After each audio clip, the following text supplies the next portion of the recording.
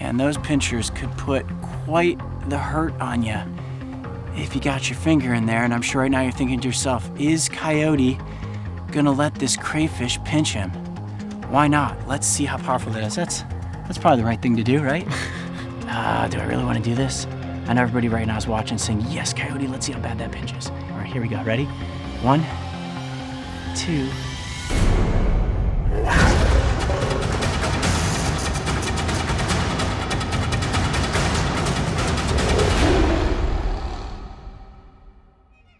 West Virginia is without question one of my favorite places to explore. The landscape is beautiful no matter what direction you turn, and its collection of wildlife is unbelievably diverse. Some of its creatures even appear as if they are out of this world. Several years ago, we set off into the wild alongside herpetologist Tim Brust to seek out a living alien known as the Hellbender. We got him! Oh man, Tim! That was amazing! The coax and the net! Hailing is the largest salamander species in the New World. This giant amphibian was incredibly difficult to catch, yet the reward was well worth it, as that video helped bring attention to the conservation work Tim and his colleagues are doing to protect West Virginia's river ecosystems. On this adventure, we are returning once again to this wild and wonderful state. Our mission is to track down and find yet another earthbound alien. Closely related to the Hellbender, it's fair to say that the mysterious being we now seek is just as elusive and even more difficult to catch. Shrouded in mystery and lore, like its larger cousins, these salamanders are seldom seen, which leads to a long list of questions. We hope to answer several. We won't be able to answer them all, but the real question I know we all want the answer to is whether or not the Mudpuppy is capable of barking. Now, our goal today is to head upstream to look for a good spot with mud puppies. The best spots will be flat slate-like rocks. They'll have to hide up underneath flat rocks or in crevices. So we'll search for some environmental indicators and with any luck, ultimately get our hands on a mud puppy. All right, you hook me up. Here you go. Okay, you good? Good. All right, well, let's head to the crate. The Mudpuppy is considered a bioindicator, or a species whose health status within the environment, especially in water, can tell scientists about the effects different pollutants are having on the ecosystem.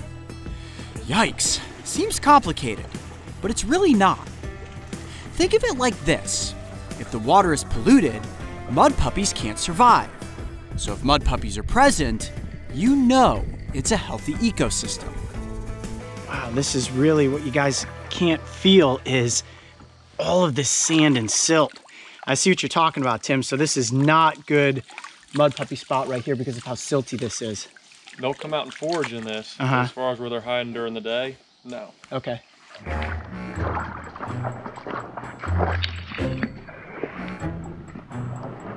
I'm trying to get B-roll of you walking through here, actually. Oh, really? I thought you were filming Tim and I'm filming you. All right, I'll keep going. Ready? Go for it.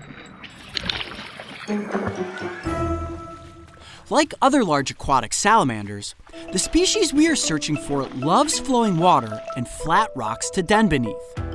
These underwater cave-like structures keep them concealed during the light of day and provide protection from predators. Our best chances of finding one will come as a result of gently lifting as many rocks as we can. How about this one?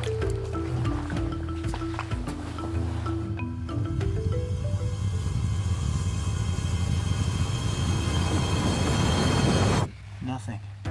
Now, the style of flipping here is to flip the rocks very, very slowly. The slower you lift them up, the less silt you will disturb. And you just let the current grab the silt and take it with it. All right, let's work our way up around this bend and flip some rocks.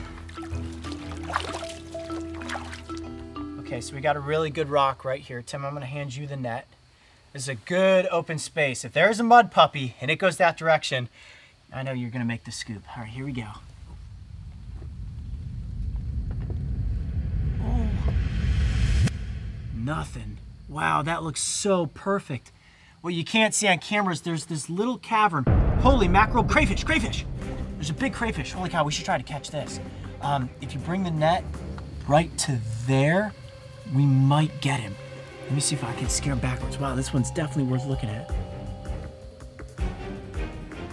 Got it, scoop up. Wow, those are some pretty big pinchers. Look at that.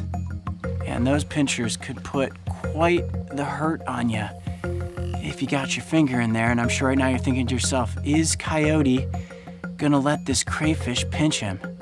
Why not? Let's see how powerful that is. That's probably the right thing to do, right? I think that's gonna hurt. I think it's gonna hurt too. Do I really wanna do this? I know everybody right now is watching saying, yes, Coyote, let's see how bad that pinches. He's probably gonna swing that other pincher around and get me at the same time. All right, here we go, ready? 1, 2, 3. Ooh, Ooh, it's the tips that really get you the most. Ooh, there goes the second pincher. Yep. You did not want to find yourself, inside the tips of those pinchers. Now, it's actually the tips that are the sharpest part, but this is the defense mechanism of this little crustacean. Pinch onto something if it picks me up, and hopefully it will set me back down into the water and not turn me into a meal. But this crayfish is a good sign that the environment is incredibly healthy. They're little filters for the environment. So where we're finding crayfish, that means there's the good chance of finding mud puppies. All right, I'm gonna place this guy back down into the water, and with any luck, it is going to just let go of my finger and swim right back under its rock. Here we go, 1, 2, 3. Now let go. Let go, buddy. Oh, let go. Still holding on. There it goes. That crayfish definitely was capable of drawing blood. They may seem completely safe to catch, but if you get them from the wrong end, you're gonna pay for it. All right, mud puppies, let's keep searching. Searching for salamanders can be physically and mentally exhausting as you flip rock after rock after rock, only to find nothing more than a plume of silt. Or maybe another angry crayfish.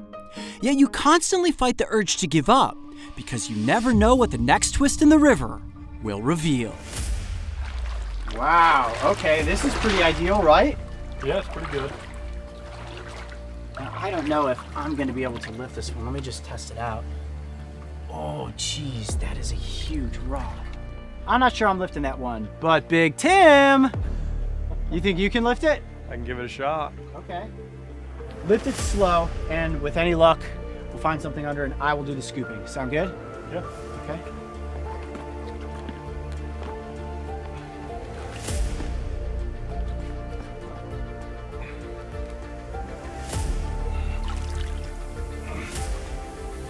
Oh, it's dark. I see nothing.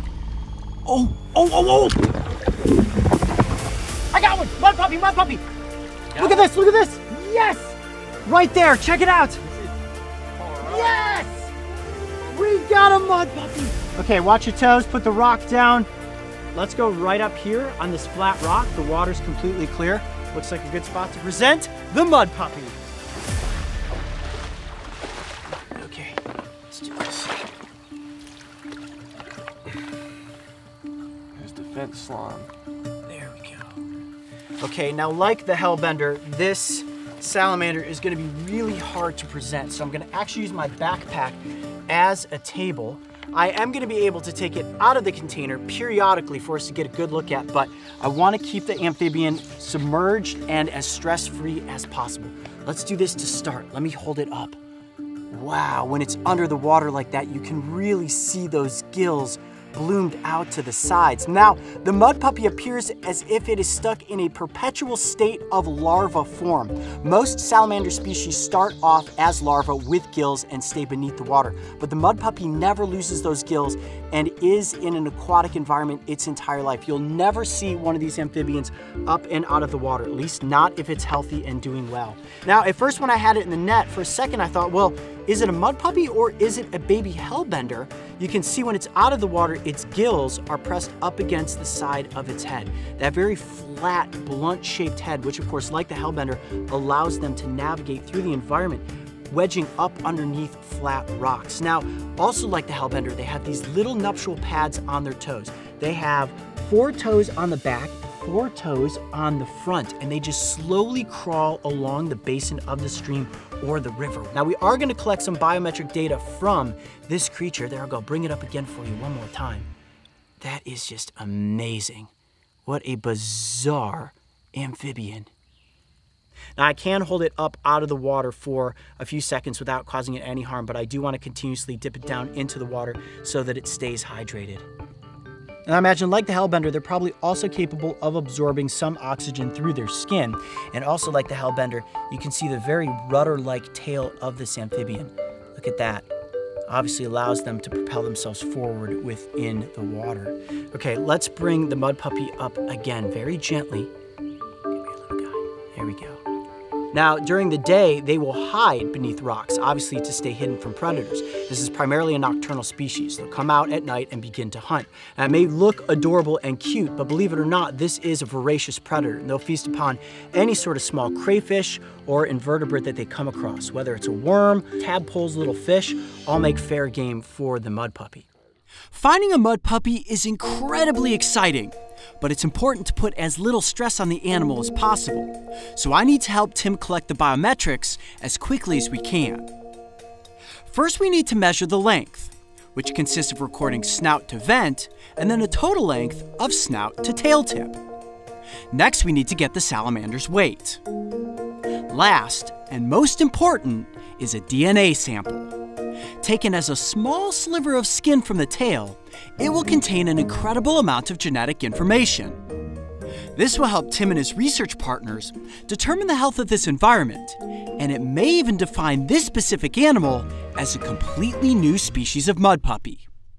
Okay, so at this point, we've collected the Mudpuppy's biometrics, the important science that Tim needed to collect for his research. But now it's time to answer the question that you've all been waiting for. Why is the Mudpuppy called a Mudpuppy? Well, to be honest with you, I have no idea. It is rumored that these amphibians will make a barking sound when they're captured. It would sound something like this, arp, arp, arp, like a puppy. But when we caught this salamander, it made absolutely no sound at all. Trust me, if it had, we would have featured it. I guess in my opinion, they're simply called Mudpuppies because they are as cute as a puppy. I'm Coyote Peterson. Be brave. Stay wild. We'll see you on the next adventure. All right, it is time to get Mudpuppy back into the creek. Searching for a cryptic, alien-looking creature like the Mudpuppy proved to be a difficult process. This was partially because they're designed to blend in with their surroundings, but more so, it's the fact that this species is nowhere near as plentiful as it once was. Salamanders proudly hail as one of nature's most accurate bioindicators. Yet this mighty responsibility carries with it the very real tragedy that populations are being decimated due to human encroachment and environmental destruction. The watershed ecosystem is incredibly fragile, and even the slightest level of toxicity, an improperly disposed quart of oil, the spreading of fertilizer, or even litter from the window of a car can cause irreparable damage. Helping to spread this knowledge can make a world of difference for the future of these amphibians.